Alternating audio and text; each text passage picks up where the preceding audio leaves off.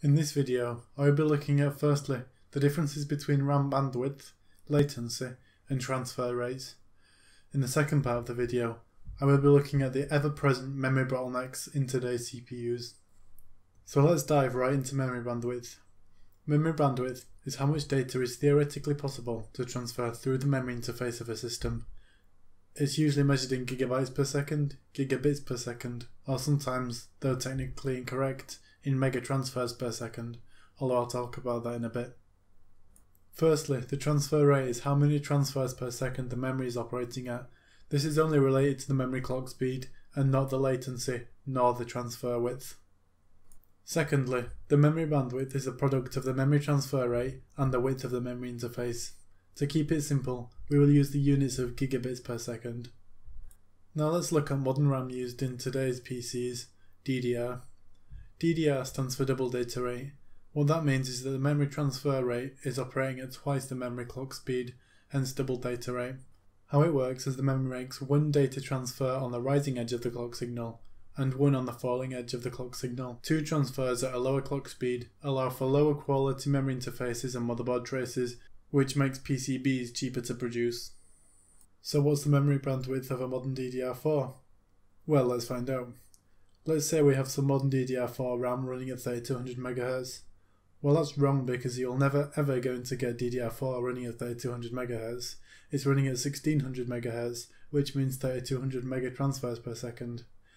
Now we know how many transfers are happening per second, we need to know how big one transfer is. On DDR, one transfer is 8 bytes wide, that's 64 bits wide. But we're running dual channel memory, aren't we? Because everyone does in these days. So one transfer across our entire memory interface is actually twice as wide. It's 128 bits wide. So if we have 128 bits being transferred 3200 million times per second, we have 409.6 gigabits per second transfer rate.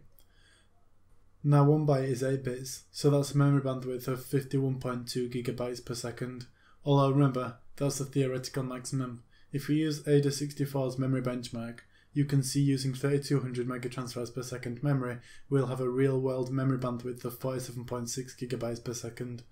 That means we are seeing 93% of the theoretical maximum bandwidth that the memory interface can provide, and maybe we're not getting the full width for other reasons. I don't want to talk about the Infinity Fabric now, but as it runs at the memory clock speed and is 256 bits wide, it's very likely that it has the exact same bandwidth of the memory interface itself. Therefore, maybe the reason we don't get that last 7% of bandwidth is because our programs are running on a core looking at the memory through the Infinity Fabric, which is also utilised by other components on the uncore, which are taking up that other 7% bandwidth, which in this case is only 3.6 gigabytes, so it isn't all that much. Lastly, I want to talk about memory latency. When you look at the side of a memory stick, it will typically have a few numbers and letters on the side. If it says PC, then the following 4-digit numbers is its transfer rate. Also, if there is a single digit number after the PC, then that's the DDR revision. In this example, it's DDR2. Now the numbers that come after that are latencies. It may just say string of numbers, or it might say something like CL or CAS. What this means is the CAS latency, which is actually just the first number. The next numbers have other acronyms, but people generally just ignore those and quote the numbers. For example, I might say my memory is running at CAS 16, 18, 18, 35 at 3200 megatransfers per second. Not that I recommend higher memory speeds like that for Ryzen, although I'll talk about that in another video. Anyway, what these latency numbers are the relative latencies. That means I'm not quoting the time delays here, but it's the number of clock cycles required. For example, CAS latency, or column address strobe. This is the number of clock cycles from when the read signal, called the column address strobe, and the address to be read from are registered in the memory module to when the data from a column in the RAM chip's first bit of data is available. If my RAM module's CAS latency is 16 cycles and the chip is running at 3200 megatransfers per second, the absolute latency is 10 nanoseconds.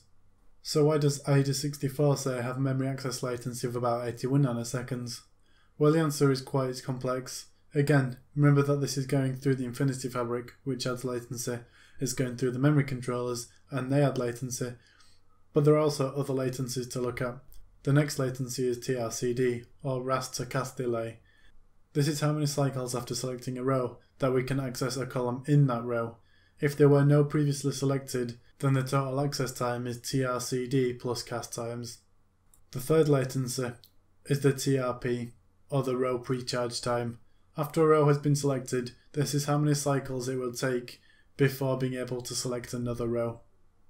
The last type of primary timing is the TRAS timing, or row active time. This is the number of clock cycles in which we can guarantee that the data has been correctly read from the memory. Think this is an access time window. These timings are all primary timings, but there are more called secondary timings. Lots more. I'm not going to cover them here though. Now, using my machine, I'm going to have a look at all this. Firstly, let's look at my memory. I'm running it at 2800 megatransfers per second at latencies 14, 14, 14, 26, and it's SK Hynix memory, and I've had no issues with it running at 3200 megatransfers Cas16. I'm just saying because some people say SK Hynix RAM just doesn't go well with Ryzen. At 2800 megatransfers, dual channel memory will provide 44.8 GB per second of bandwidth. If we use the 8064 memory bandwidth test, then we get about 43 GB actually being used and only lost 2 GB per second. What's interesting is the quoted latency is 82 nanoseconds, which is far from the 12 or so nanoseconds that we should see. The reason for this is the scale of the test. The latency here is really the latency of a sustained transfer. See, the size of the transfer matters, and also where the data in RAM also matters. It is randomly accessible, but it does work best if accessed serially, although I'm not getting into how RAM works now, but essentially, when memory is accessed, it doesn't actually get read from the DRAM cells. The whole column is written into an SRAM cache, which is then read from. This means that reading from one column is fastest, as though DRAM doesn't have to be accessed again. Once data is needed from the DRAM cells, we have to wait for the data to be accessed, and thus incurs a time penalty. This is shown on the user benchmarks memory test, which is more detailed and shows memory accesses of different sizes. The larger memory requests have memory spread out too far to be fetched in one go, and hence take the maximum amount of time. However, the most interesting thing happens at the lower end of the graph. With the three smallest data transfers, all three of these smallest accesses took pretty consistently 1.1 nanoseconds, which is 10 times faster than the fastest that my memory could respond. Never mind the latencies outside of the memory. So how did this occur? Well, if we go back to ID64, not looking at the memory, but instead at the L1 cache, it's no coincidence that the latencies are also 1.1 nanoseconds. I'm going to run the user benchmark again at a different clock, because the L1 cache runs at the core clock. If I change the core clock and the lower memory access times match the new L1 cache latency, then that means that what happened was the branch prediction, branch target prediction, speculative execution engine and whatnot saw these memory accesses coming before they were even requested, and even correctly guessed the memory accesses to be made ahead of time. So when these accesses were made, the data was already sitting in cache. This is pretty exciting for me to have never actually seen this happen. Now that I've restarted my PC and lowered clocks to 3.5 GHz, which is the lowest that I can set or else the CPU just runs at stock speeds, you can see the L1 cache latency has increased to 1.2 nanoseconds, and the memory access times have also increased to 1.26 to 1.27 nanoseconds. Unfortunately, this test won't scale up anymore as data starts getting pulled from multiple cache hierarchies above this, causing odd access times that are between cache latencies. Anyway, this video is getting a bit long and more complex than it needed to be. In the second part, I will be looking at how memory bottlenecks are increasing in modern CPUs.